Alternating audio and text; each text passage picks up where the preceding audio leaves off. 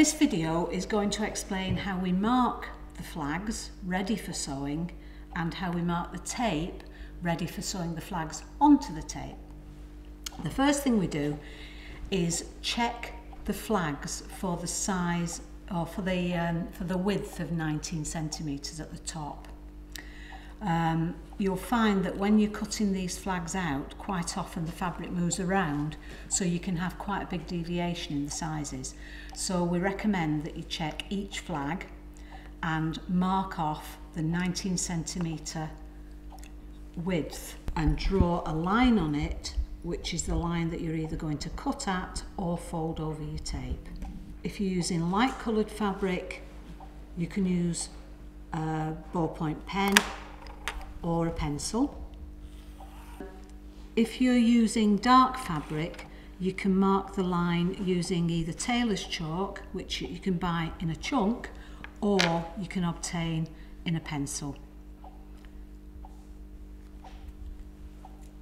The tape that we're using for our bunting is 19mm bunting tape, and we're asking people to work in lengths of either 10 metres or 50 metres. This is a 50-metre roll, and these are obtainable from word of mouth in Hebden Bridge at a cost of £4.50, which is cost price particularly for this project. If you choose to buy it elsewhere, that's fine, there's no problem, you can get it anywhere you like as long as you stick to the 19mm. You can also use different colours, but we are tending to use white. We recommend that before you start sewing, you mark your tape in intervals of 24 centimetres or less. The first mark must be made at least 5 centimetres onto the tape so that we have enough tape to attach to the next length of bunting.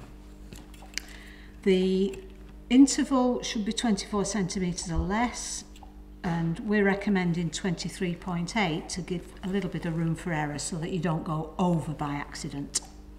So you're marking the tape at 23.8 centimetre intervals along the top edges of the tape where the flags are going to be attached. Once you mark your tape, you can lay your flags onto the tape with the leading edge of each flag at the mark. Let me just show you a little gizmo which one of our members has designed so that we can test the bunting when it's completed. This little gizmo measures from here to here, 19 centimetres, which should be the size of your flag, and from here to here is 5 centimetres.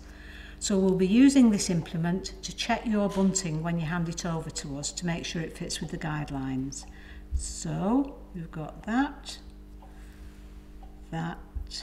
We will be checking the measurements of the bunting as you hand it in to us, because it's very important that we stick to the guidelines for the Guinness World of Record record attempt, because if we go over those sizes it could disqualify our attempt.